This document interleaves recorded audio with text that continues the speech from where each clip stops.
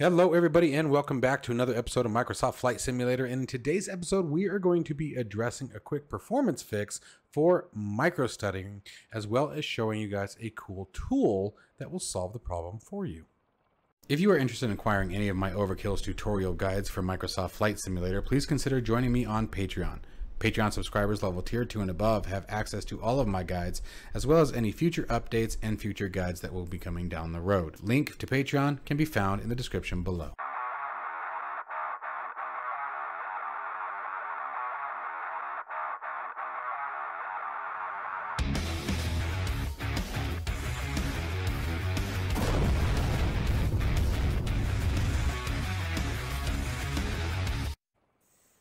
Okay, so real quick, guys, let's talk about on a very high level what microstuttering is. Microstuttering is a very short delay in timing between the transmission of data between the CPU and the GPU.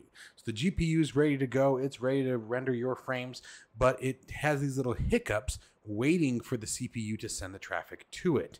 One of the things that can cause this is what we're going to address today is what we call the CPU priority. Your CPU doesn't just run everything at the same speed and the same priority and the same level. Everything has a certain priority determined by Windows, essentially, or by your drivers, or however, whatever application system you're using, that determines its priority. It's the same thing with when you're making a list for yourself. You know, if you have to go out, you have to get the car changed, you have to get some grocery shopping done, you have to take your kid to the doctor. Well, taking your kid to the doctor is probably a higher priority than getting the car's tire changed. You know, and so it's the same thing, and we have to tell Windows essentially what we want to run at what priority. Most things run by default at what we call normal. And when I say most things, I mean standard applications that we install. There are some that will run at a higher, slightly elevated, but those are far and few between. So what we're going to do is I'm going to show you guys how to change that priority level. The first thing that you're going to want to do is I'm actually going to bring my taskbar over here, hopefully so you guys can see it. There we go. You guys can see enough of it. I'm just going to right click anywhere on the taskbar. We're going to go to the task manager, which of course, because of my luck, appeared on a different monitor. Give me a second here. There we go. Let's drag it up here. Let me get in the seat actually, because it looks like we're about to be in a bed. Oh, I guess not. Sort of picked probably the wrong airplane to do this with, honestly. I just sort of grabbed one and said, let's fly. Kind of situation.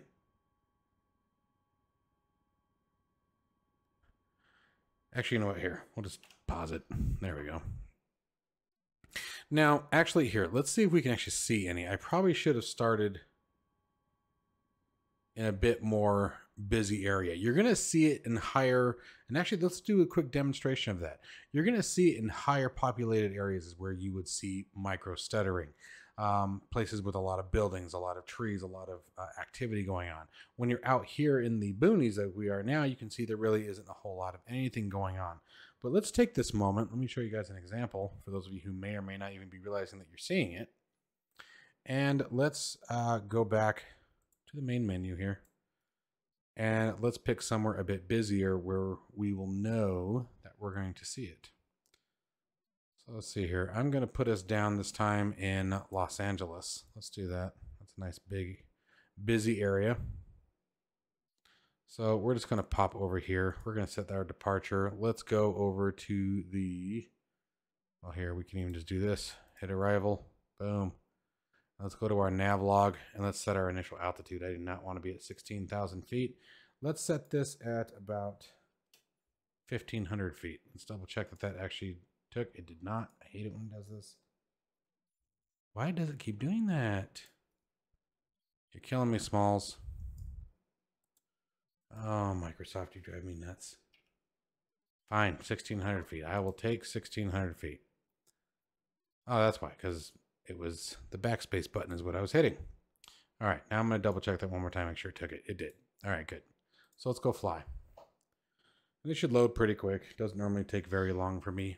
But this way you guys will actually be able to see, you should be able to see it very clearly even on the screen recording what a microstutter looks like.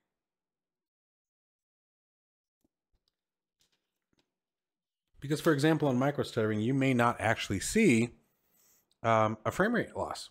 You could easily be at a solid 60 frames per second, 40 frames per second, whatever you're running at, and your FPS looks great, and yet you're stuttering. And this is very likely the cause of a micro stutter. All right, so now we're back in. Let's see what happens when we get into LA. All right, so if you watch the scenery, don't watch the airplane. I've already saw one.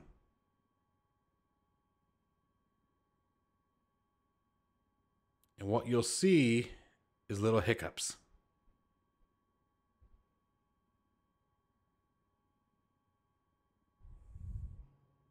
Especially as I get down lower. There was another one, I just saw it.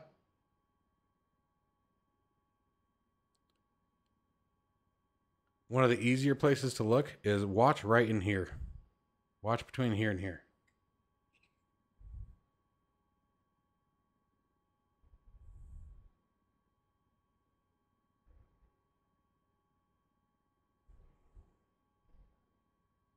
There's another one.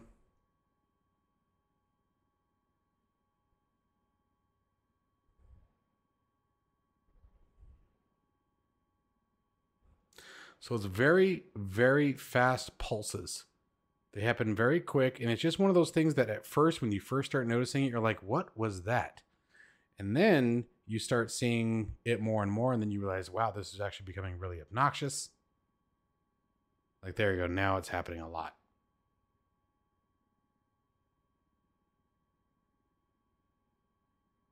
Okay, so definitely seeing it now.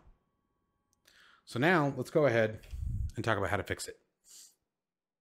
You guys have to forgive me. I have a bit of a running nose. Please forgive me. So what we're going to do here is we're going to go to details. Okay, so we've opened up our task manager. You just simply right click on your taskbar, find your task manager. This is for Windows 10. I think it's the same for Windows 11, but they might have moved it. There's no telling. And then what we're going to do is we're going to find flight simulator.exe. So where are you? There it is. This guy right here.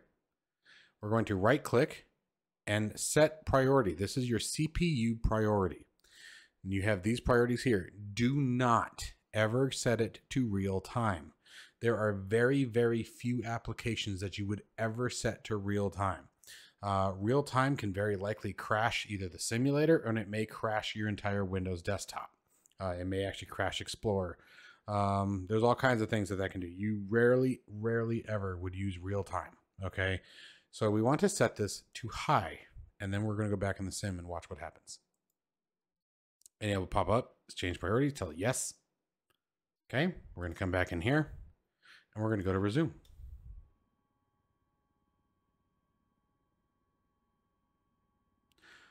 Notice the stuttering is almost gone. Now, I always get a little bit of latency because I'm in LA and I have my graphics set at pretty much everything's ultra.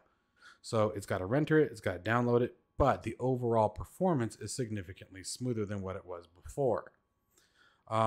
This isn't a fix all for everything, and it doesn't necessarily remove all of the micro stutters, but it certainly helps a lot. This is a very large area, so I always get little stutters out here.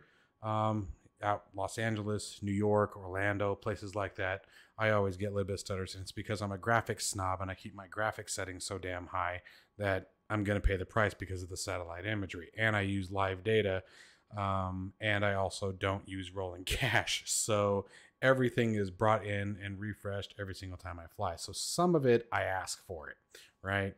But I'm a little worried my power settings are too low. I think I'm stalling. Hang on a second, guys. Totally was. There we go. Anyway, so now that we've got some power, but you can see that it's not happening near as often as it was. It's not near as obnoxious as it was, because I'm still going to hit an FPS loss. Like, I would be surprised. I'll bet you I'm not at 30 frames per second over here right now. Again, my graphic settings are so high, my view distance is so high, and the terrain level of detail is so high. But if you look at that same spot that I told you to look before, right in here, you're not seeing the stuttering anymore. You're not seeing that goofy hiccuping that was happening. For FPS loss, I might still be stuttering, but that's due to genuine lack of FPS because of where I am. But you're not seeing the little obnoxious ticks that keep happening off and on that just sort of take you out of the immersion. Okay, it is smoothed out dramatically since we set the priority. Now, one of the things that can happen that has already been reported to me by some people is that it will actually set itself back after a bit of flying. So I recommend leaving the task manager up for now. However, there is a tool that will do this job for you if you choose. So if you ever notice that you're flying around, long story short, and you've set that high and all of a sudden the stuttering comes back, come back in here and double check and see if it's still set to high. Yes, this has to go with, once again, Microsoft liking to tell people where things should be, and we don't get to choose for ourselves. So it runs a poll and it automatically throttles things down. But let's do this. Okay. I'm going to show you guys a nifty tool that a gentleman brought to my attention. Flight Sim Process Prioritizer. This is a very, very nice gentleman that I had the pleasure of emailing with a bit back and forth. He reached out to me, told me about this. And here you go. Oh, hey, what did he do? Hold on a second. Look at this. So this was actually on my feedback, guys. Upcoming release will allow you to launch your flight sims from one convenient location with a single button, and process priority will, of course, automatically be set for you as well. I actually hit him up with that. So this goes to tell you what kind of guy this is. He had hit me up with the initial application. It's $5. And it works for both DCS World currently and Microsoft Flight Simulator 2020. And what it does is it sets the priority for you. Okay. Simply give him shoot him a little bit of cash, guys, to help him out. Everybody's effort should be appreciated there. And you might think, oh, $5 for something like this. Trust me, when we're talking about, like you guys saw, and I just told you, it may very easily switch itself back. Having an application that monitors that for you and takes care of it for you is very, very handy. Now, hang on a second. I will also pull it up so you guys can see how easy this works. So here is the folder that I have it in. Now, I am going to run this as an admin. I don't think that's required. It doesn't say in the instructions. It's just because of what it's doing, I'm going to set it there. So I'm going to go ahead and run as admin. And of course, it put it on the other screen because it doesn't like me. Give me a break. Here we go. And there it is. That's it. This is all that pops up. You hit the executable, you see this, and you're up and running. Okay. So very, very simple application. I like that he's going to do this. It's going to, he is, again, creating an option where all we'll have to do is click a button and it will launch Microsoft Flight Simulator as well as set the priority. So that's pretty awesome. Really appreciate it of him taking my advice on that one. That's kind of cool. So I know this was sort of a winded video for such a simple fix, but I did want to make sure that everyone understood what a microstutter was, so they knew whether or not is this genuine FPS loss. Now this can help you in any FPS situation, okay? But do not try to go above high. Remember what I said about that. That is very, very important, you guys. Never, ever, ever, ever set it to real time, please. I can confirm just from testing, because that's what I do for you guys. It will absolutely crash Microsoft Flight Simulator. At least it did for me 10 out of 10 times, kind of situation. I think it was 3. So it wasn't just a fluke. It absolutely dumped it. In some cases, it can actually reduce the performance. So like there was a little bit of lag right there. Let's go ahead and see what it's doing right now. Let's come back in here and see if that has changed. Nope, still set on high. Excellent. But anyways, guys, so that's going to be the long and short of the video. The link to that really awesome tool will be down in the description below. Make sure you guys check that out. Again, I think it's absolutely worth it for $5, especially with the convenience of soon to be able to launch the simulator directly from it on the next release. And I just mentioned that to him today, and it looks like he already put the GUI together for it. So obviously it's happening very quick. So the guy's on it, and it'll be, especially for someone who, if you guys don't feel comfortable messing around or you don't want to dig through the task manager, that'll be a real handy tool. And this is one of those issues that unfortunately does pop up pretty frequently with Microsoft Flight Simulator. So I think it'd be nice to have on hand. You guys know that there are plenty of applications that I shoot down and I say, nah, not really worth it. But this one, I think for the convenience of it, and at $5 US, I think that's more than fair for what it does. And for the convenience alone, I'm definitely excited to have it. And even though he gave me the copy of the initial, I will be buying the next version, because that's very awesome. It's always nice when someone takes your suggestions and takes them literally as a simmer. All right, so we had a few more there, Before we end the video, I'm going to double check one more time, and we're just going to verify that that hasn't changed. Nope, didn't change. So again, that's just genuine FPS loss because of the way I have my graphics set. So like I told you guys in the beginning, when I came out to LA, I was asking for it. As always, guys, I hope you appreciate this video. I hope you found some useful information from it, learned a thing or two, and found yourself a nice, cool tool. It is Friday, so I hope you guys all have an absolutely wonderful weekend. Stay tuned for more videos coming your way. The lagging that you guys are seeing on the screen right now, believe it or not, is not happening in Microsoft Flight Simulator. That is my display settings doing that, or display monitoring, recording, whatever the hell it's called. So don't worry about that. That was not legit. But anyway, as always, guys, catch you in the next one.